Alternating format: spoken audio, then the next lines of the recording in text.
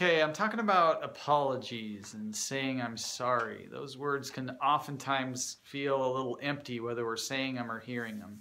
I believe that using the word I'm sorry or the term I'm sorry should be reserved for situations where maybe you bumped into another person or there's something simple that happened. Most instances where reconciliation is necessary are not solved by saying I'm sorry alone.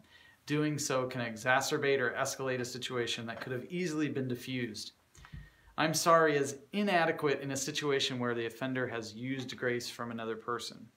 In such cases, the offended person must be made to feel that the offender cares about their feelings in such a way that they are truly remorseful about what happened.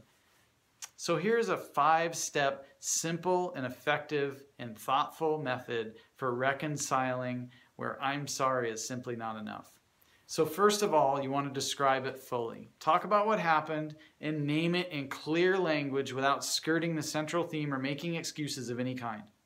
Say something like, I'm sorry that I, and then fill in the blank for whatever happened. Second, own it.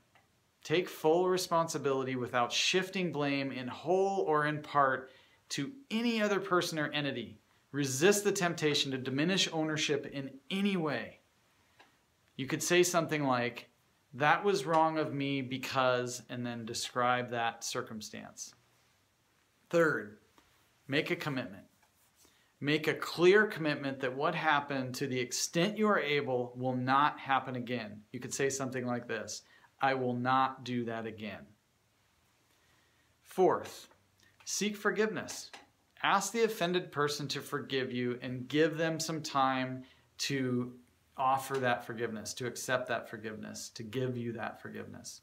Say something like, will you please forgive me? And sometimes that might take a day, a 2, or a week, or even longer. Step number 5, wrap them up. Express your care for them on an appropriate level. The final step may look different between friends and family or a professional setting, but it still needs to be there.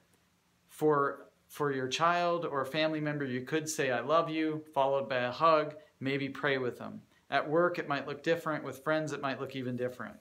Stay reconciled and enjoy a life that is much less stressful. Take this model into every area of your life as a maintenance tool for your relationships. Take your repentance seriously along with your commitment to not repeat the offenses. If you do repeat the offenses, then continue to use the process and redouble your efforts to see your offenses from the eyes of the others affected. And with that, you will be successful at staying reconciled and not having people that are offended because you just said I'm sorry for something that really needed more attention than that.